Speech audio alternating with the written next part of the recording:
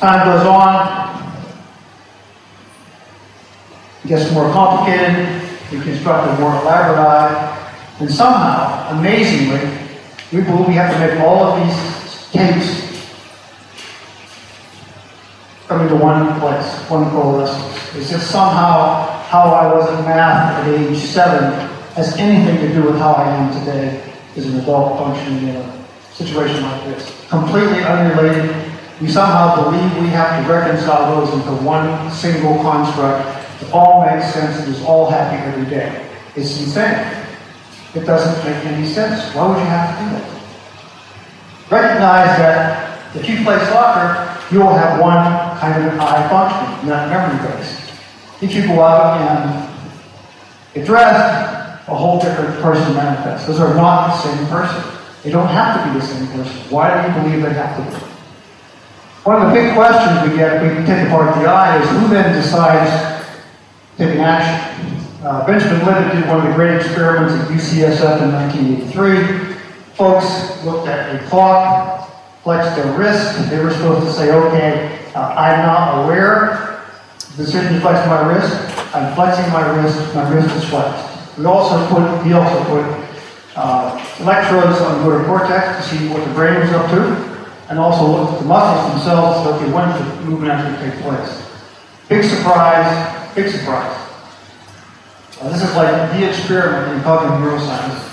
The brain activity actually started before you were aware it was going to take place. Schematically, it looks like this. The brain initiates the movement. We're not aware of it. A third of a second later, we're informed it's going to take place. A quarter of a second later, lo and behold, the action takes place. This has been done, replicated so many ways, so many times you can't imagine. People didn't like this answer. Nobody felt comfortable with it. But in fact, this has been worked and overworked. New technology. There's a fantastic BBC video you can get access to. It was done at the German Research Institute that does this with the very best technology now, fMRIs, special equipment. The same thing happens. Brain, the cortex initiates the movement. You're told sometime later, as much as 6 seconds later, you're aware of it, and the action takes place. We also think, well, this eye is the thing that really solves all the problems. What would we do if we didn't have an eye? Who would solve the problems? Well, one of the leading papers in this area, some great stuff in 2009, looked at this with complex thought problems.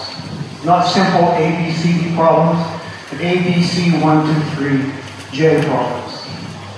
Found out that, in fact, they could predict 100% EEG, fMRI, brain scanning, when the problem had been solved. So it was 15 seconds later, a minute and a half later, 10 minutes later, they could tell, okay, the problem has been solved. They're going to send a message up to the message center and say, look, we solved this problem. 100%. The conscious eye did not solve the problem. The problem was solved offline. This has been alluded to several times in this conference before. The unconscious processor offline is what actually solves the problems. Schematically, what this looks like, we have a very, very small RAM. Little tiny DRAM. It can process 7 plus or minus 2 things, whether they're symbols, graphics, numbers, colors, 7 dissociated things we can hold in consciousness, short-term working memory, jabber mind, 7 things. We have this little tiny RAM inside here. Thankfully, underneath, we have this massive 100 billion neurons with trillions of connections. Massive hard drive, many high-speed parallel processors, primary consciousness. This is the real workhorse. This little tiny mind sitting on top of this thing has no ability to solve the kind of problem we're talking about. It's all done offline. Questions that come up, if you lose your eye, or if you lose spots, how will you function? How am I going to get through the day? Well, I end up sitting in a corner someplace, mumbling to myself, unable to feed myself. Well, in fact, this is what happens. You are present, moment by moment by moment. Your mind is in someplace else, and you're doing something here. You're right here 100% of the time. Stuff, opportunities of all kinds arise, as they always have. You don't create them, you never did create them. They come up unexpectedly and on time, on purpose. The thing I have found is that when you go into meetings, whether it's a boardroom, negotiation, meeting your friends, you're the only person that's there 100%. If you look at yourself as somebody else, you're there 20% of the time, you're thinking about the next conversation you're going to have, thinking about what you're going to do tomorrow. I can't believe this person's so boring, or whatever, seeing him. You'll be there 100% of the time. You'll often appear, surprisingly, to be the smartest person in the room, because you're the only one that's there 100% of the time. And how will you know what to say if you don't have any thoughts? Well, if you notice, the right thing will come up out of stillness, out of this huge primary consciousness.